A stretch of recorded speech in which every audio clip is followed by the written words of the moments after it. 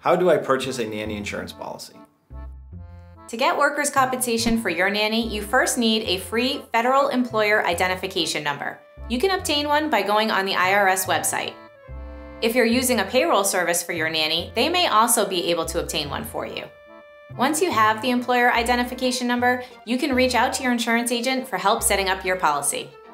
It may take a few days for your policy to be approved and issued, so be sure you start the application process as soon as possible. To pay for your policy, you will need to pay in full using a checking or savings account number. Because this is a state-run insurance program, there are currently no other ways to accept payment.